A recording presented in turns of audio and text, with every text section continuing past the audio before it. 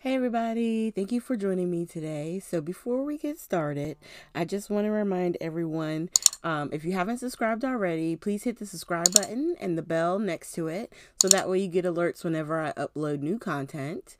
This is a haul video for my little scrapbook store, and let's get right to it. I'm so excited.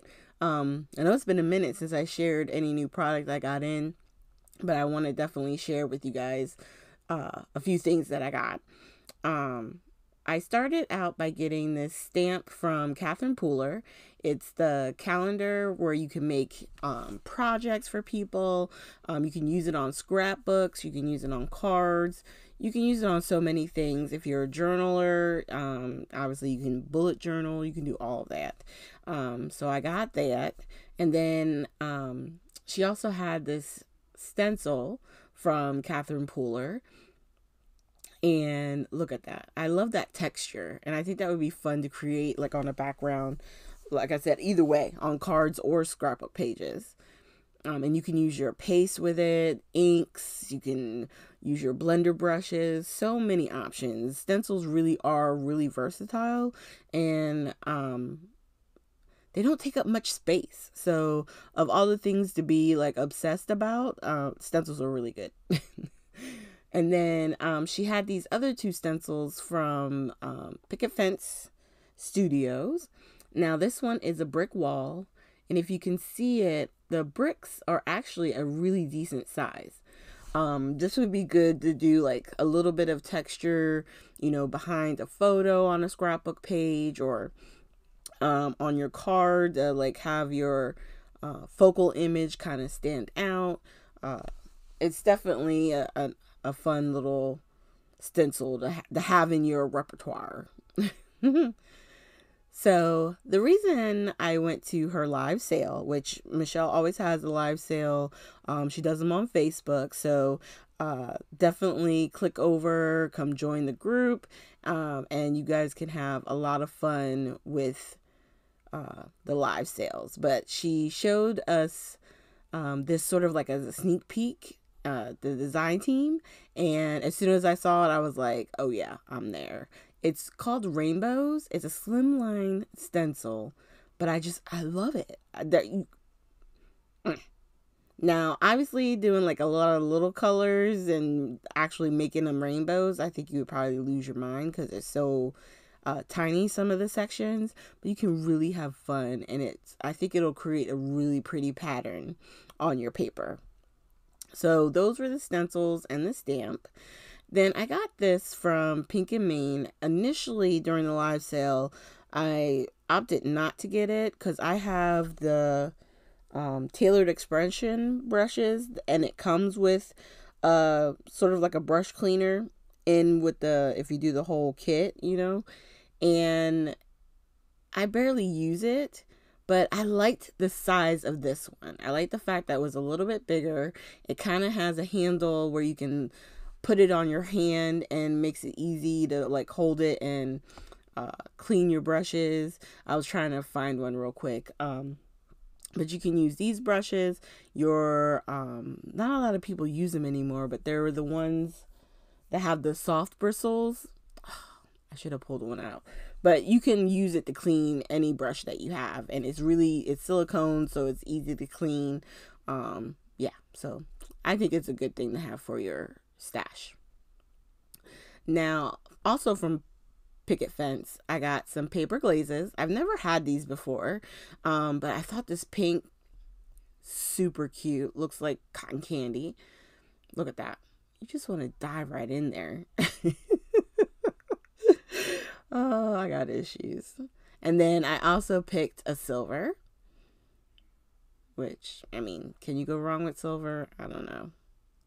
I need to look to see if she has it on her website, if she has a gold, because really I should get that for my collection as well. And then I got this. It's a paste. It's from TCW, I believe. And it gets tacky when it dries. Tacky when dry. Gel medium. And you can use your foils with that, and I forget what the other stuff is. It's kind of flaky. You guys know what I'm talking about. I also got this tonic glue. I have a slight obsession with glues. My favorite is art glitter glue. That's my ride or die. I keep it on my desk all the time. But then other crafty glues come out and I'm like, well, let me try this one. Let me try this one. Let me get this one. And I always go back to the art glitter glue. So I'll leave that there. And let me see, what else was I grabbing? Okay, so I'm going to move those out the way real quick.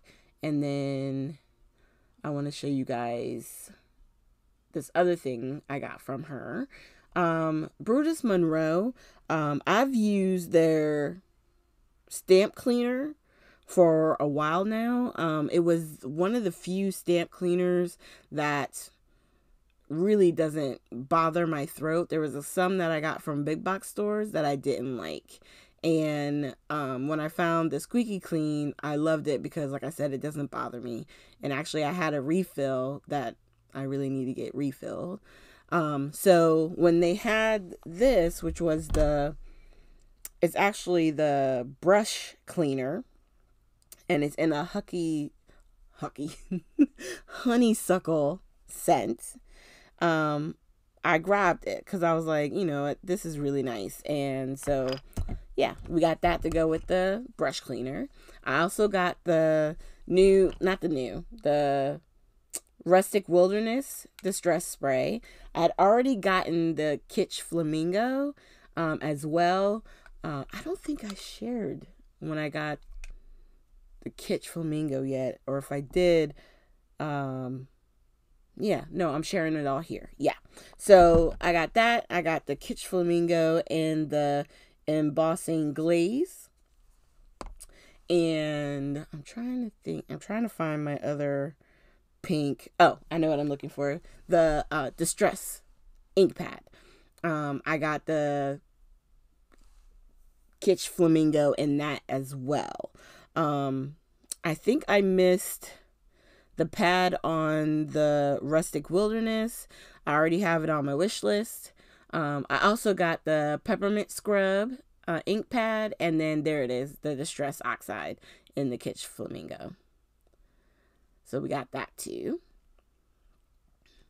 So out of those three, I think she's going to be getting in the mini cubes because those just came out not too long ago. I know she has them on order, and as soon as she gets those, I will be getting them because I definitely need the distressed cubes because I have all the original colors. So as he does the new colors, I definitely want to add those. So here's our little haul.